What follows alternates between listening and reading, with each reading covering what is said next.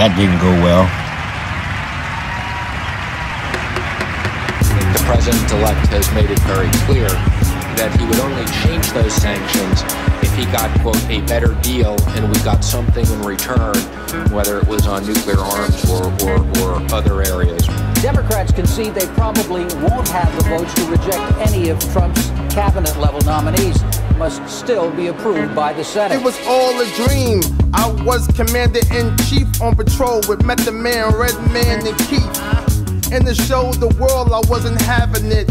Here's how I would organize my cabinet. In case something happened to me today, I elect my vice president to be Dr. Dre. I chose this individual to handle my shit daily. Secretary of State is Jay-Z.